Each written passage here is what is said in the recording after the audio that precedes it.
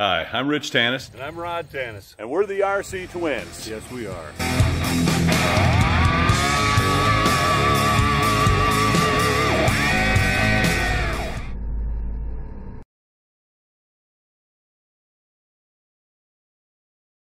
This is an older Aerostar 150, all right? These you need to program with the transmitter, all right? These are the new 150 Aerostar. Comes with a capacitor pack. That's how you know if it's got this capacitor pack. It's got the dangling sack there. That's exactly right. You know, then at that point, you can use this program box that's available from Hobby King, same place as I bought the ESC, all right?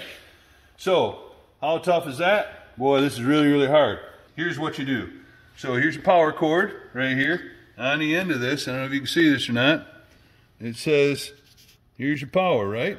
5 to 12 volts, right? See the little negative is pointing this way?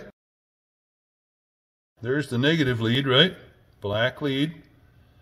You put it in there. So now, shorter lead, okay? Long lead, short lead, right? Shorter lead. Programming lead. That's a programming lead. Okay. Here's the black or dark lead. All right, brown, black. That's always the one that's the negative, right? Yep. On the end of this, same thing. See the negative is over to this side? Yep. So that's how you can know. You plug this in. Hit OK.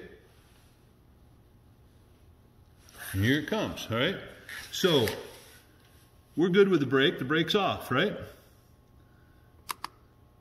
Battery, LiPo, good. We're good with the voltage settings. Motor timing, all right? So we're gonna go to value, all right? 8 degrees, 15 degrees, 22 degrees, 30 degrees, that's what I want. Okay, there, I just changed it. And we're done here. So that seemed a little easier. Yeah, so that's it. Now that's ready to go. It's ready to go. It's ready to go. You put it in the airplane, forget about it.